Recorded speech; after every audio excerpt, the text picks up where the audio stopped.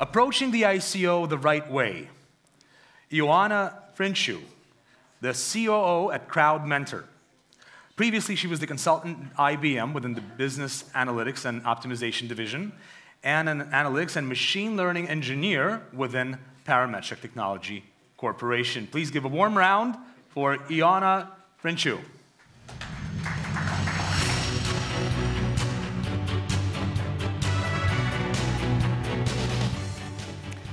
Hello, everyone. It is a pleasure to be here today, to have the opportunity to talk a bit about an eagle-eye view of how to approach an ICO.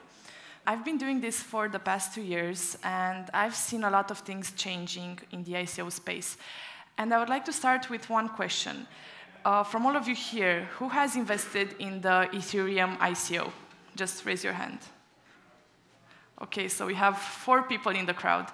That was actually the very first ICO that took place and had a huge impact. Back then, people were waiting for about a year to get their Ethereum tokens. There were no contribution dashboards, not so much trading, and I think the whole market cap was under 10 billion.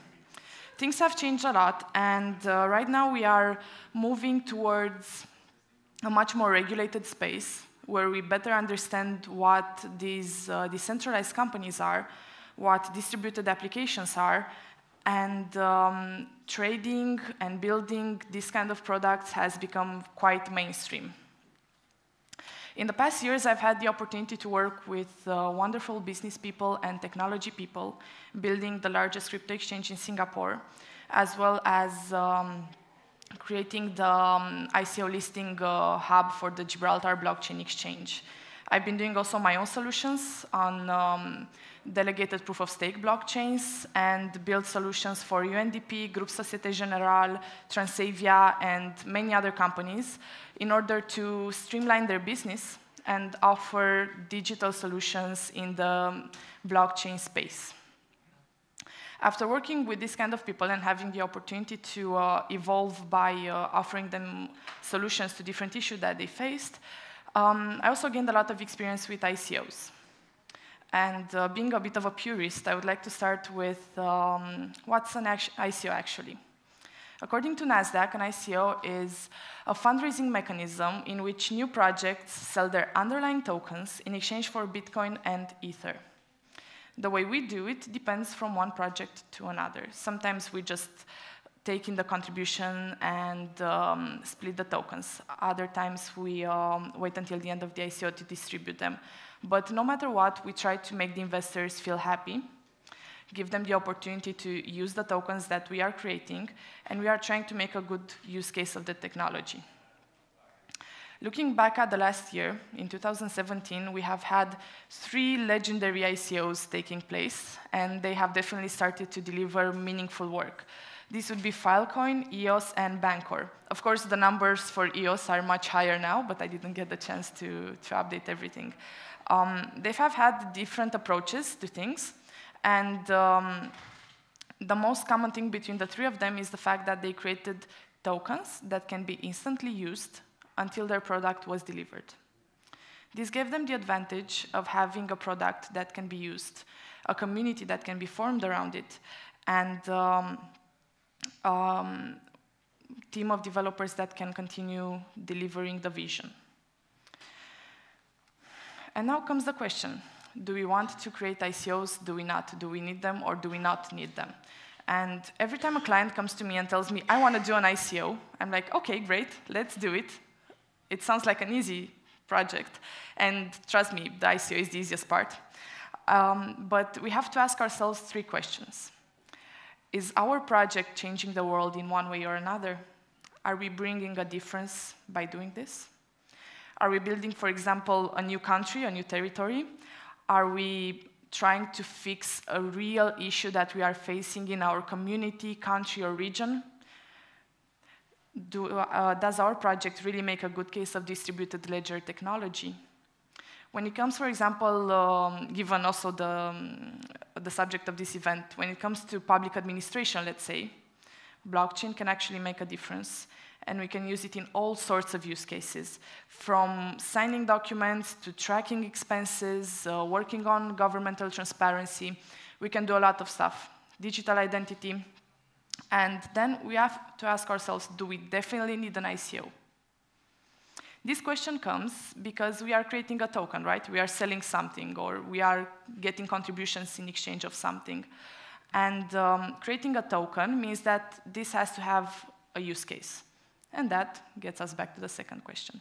So whether you are doing an ICO right now, plan to do one, or already did one, you should still ask yourselves these questions and try to have a good answer for each of them. And of course, if you already have the funding and you do not need to do an ICO, then just fund your project, and then you can do an ICO afterwards. I've seen this kind of approach, and it can also be successful.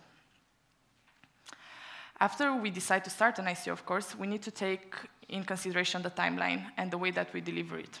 We have to have a good concept, a good use case. And starting from there, we can build a product, we can define it, and we can decide whether we want to start the ICO with a white paper and a vision, or if we want to have a product, a good concept that's already having its alpha or beta version, and build from there. These are the main two options. Both of them are valid as long as you actually respect the promised vision in the white paper. After all this fun stuff comes the post-ICO development. That will most likely take 1 year, 2 years, even 5 years to finish. And it's important to have a good and dedicated team and to meet all the components needed for your project to succeed. When I thought about how should I get the eagle eye view on how an ICO looks, I identified 4 main components. One would be the team. The other one, the marketing, the PR, the product development, and the business development. You have to have a very, very strong and focused team on all these areas. And for this, you need to understand what the structure of your company should look like.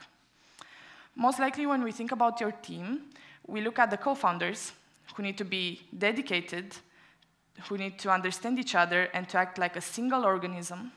That's very important. At the advisors, and I chose to represent them as some wise elderly people because they already have the experience, whether it is in the decentralized space or in the domain that you are trying to approach. So if you're going into finance, try to get some people from the traditional financing field as your advisors. This will actually help you look a bit more determined and to actually understand what they are confronting themselves with. And of course, the providers. Your providers are the people that give you one-time services or people that you do not need on a full-time basis. And they also need to be dedicated, serious people that can understand your vision, your product, and what you need from them. Whether it's your PR agency, your software development company, your graphic designer, all of them need to have the same set of information in order to deliver something that is coherent. When it comes to the marketing side, there are 4 main areas that you should focus on, which would be social media, ICO listing websites, community management, and ICO roadshow. The one that will help you most on the long run will be community management. And when it comes to this, there's a very important aspect to take into consideration, and that would be think global and act local. You'll have a lot of people who are interested in your project, but maybe they don't speak English, or maybe they don't get the chance to meet you. Get good community managers that can actually help you deliver the message and can build a community around them. Because this is like your family. They'll be the first evangelists that will talk about your project.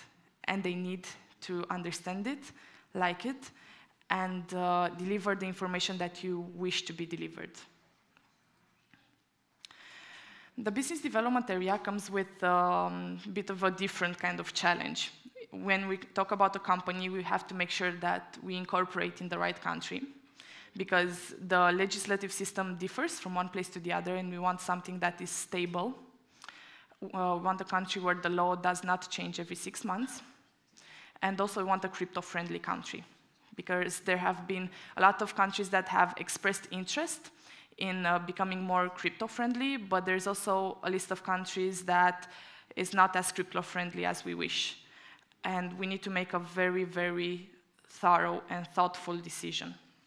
We also need to take care of the legal part, and this is where you need to have a very good set of lawyers to sign all the SAFTs, sign corporate partnerships and stick to them, to not overpromise, and to not underachieve everything that you need to have in order to grow into good partnerships. And you also need a person that takes care of your investor relationship with great attention, because the people who are putting money into your project are the first believers, and they need to actually see the results. You need to deliver. No, we take the money and then we give something back.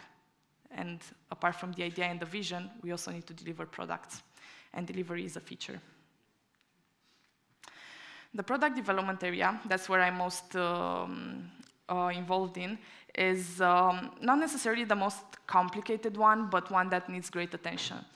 And here you have to follow another timeline that can actually be successful for your company.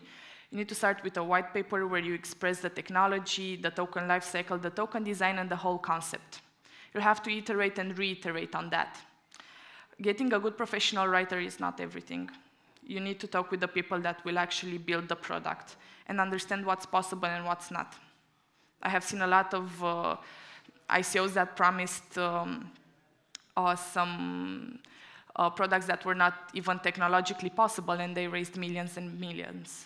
So please talk with the people who are actually implementing this before you just put everything up in plain sight. That's very important. Otherwise, they will say, we cannot do it. And then conflicts will appear, and you'll not be able to evolve as fast as possible. Investors will get upset. They want their money back. And here we see the whole butterfly effect that can happen. And you don't want that, because you want to build a real company and a real product. When it comes to contribution and actually raising that money that your investors have, try to adapt to the market. Whether the market is dipping or increasing, you have to adapt to the situation. And you have to remember that the people who are investing may have mined crypto, bought it at a smaller price, may have used all their money a few years ago to buy crypto, and they really believe in things. They invest in ICOs that they really care about. So try to adapt to them and understand their needs. You need to have a user verification mechanism as well, because you do not want terrorist money or drug dealing money in your company. Also, your user verification mechanism must be compliant with the country that you are incorporated in. If you just let people contribute and see what happens afterwards, you might have the very, very not so pleasant surprise that you might not be able to put your money in a bank. And this has happened to other ICOs. So please try to have a good verification mechanism. And you also need to have some auditors. Have your token, your dashboard, or your software audited. You don't want to have your applications hacked. You don't want to have the wallet keys on your server just disappearing together with all your money. It's very important to do auditing and be completely thorough when it comes to your token and your platform.